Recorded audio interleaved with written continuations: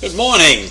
It's Friday, May 6th, and the Federal Reserve is going to raise interest rates by 5%. That's a half a percentage point the way they calculate it, but it's 5% in the real world. And so this is the first time in 22 years that they have raised the hike that high, that they've raised the rates that much. Now, what's going to happen to us poor Americans is that we are going to find ourselves trapped with higher borrowing costs. Of course, there may be a side benefit, but that isn't going to kick in for a couple more months, at least a couple more months. Because I remember back in 1983, when I opened my first IRA, I opened it in a bank account, and I was getting 12% interest on that bank account, guaranteed for 5 years. Now, I hope that happens this time around, because we could use that benefit. But right now, we are not going to see higher interest rates that are being paid out to us on our deposits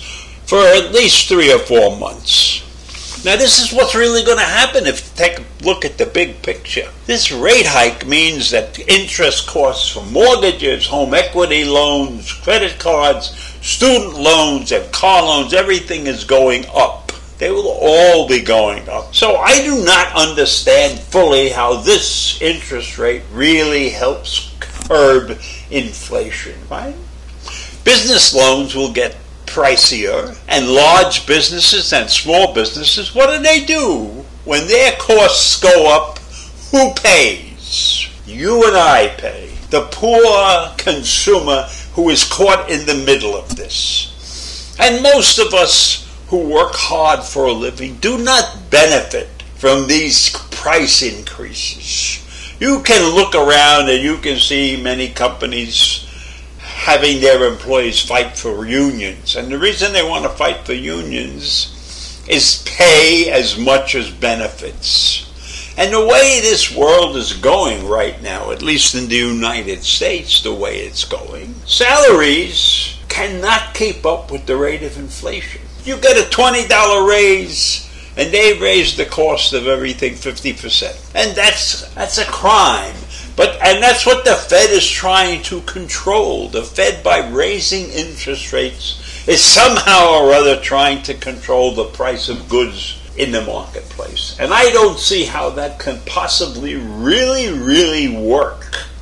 But then I'm not an economist. But I see it from a different perspective. I see when rates go up and corporations pay more for lending and borrowing money, then those costs are passed on to the consumers. And that's what we're looking at. Now, I don't know if this rate hike, this interest rate hike, is going to slow the inflation down, because it doesn't seem to be working. I mean, look at oil.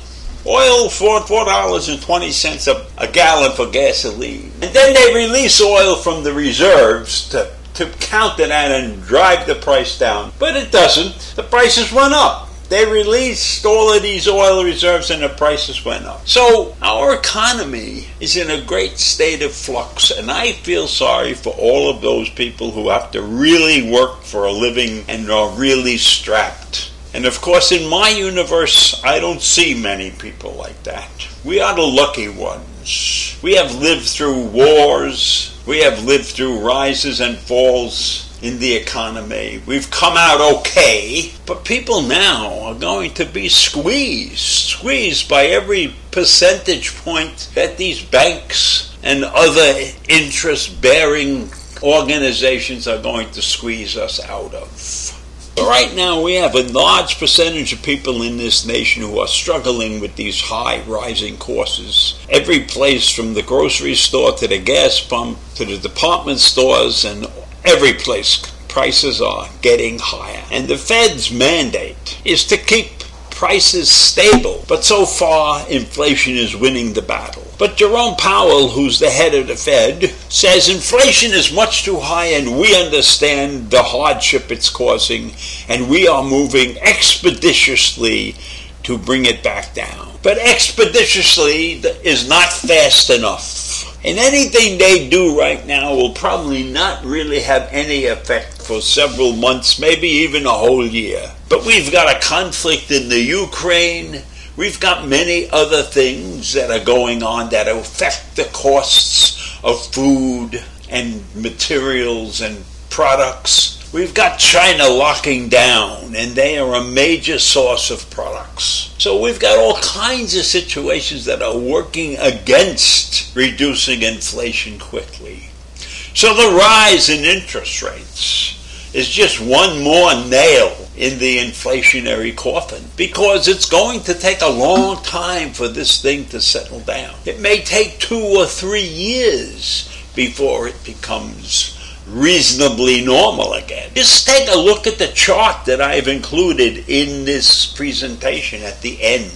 You'll notice what was going on in 1982 and 1983 and how the interest rates progressed over the last 40 years. So when interest rates are high, some of us could benefit because when we put our money in the bank, we got a nice interest rate back. But that's not the case now. By the time the interest rates get ready to help the consumer, the poor guy who puts his money in the bank, right? It'll be too late for a lot of people. This is a real disaster, this situation with inflation. And jobs, people are not staying on the job that long anymore. They're looking for other places. So we have a lot of things going on in the world outside of the United States that are affecting these prices and these actions that the Fed is taking. And as usual, it's done at a snail's pace. So in any event,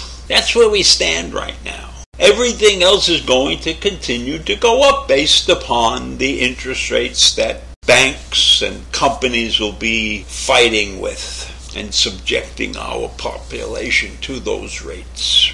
And most of us don't even understand why we are affected this way. But it's shortages. And now a lot of this was caused by the pandemic, but we should be rounding that corner soon, I hope. But then again, if China keeps getting lockdowns, this could go on for a couple of more years. So suck it up and try to do the best you can. And help your children if necessary. Thank you very much, and I'll see you in the morning. Bye.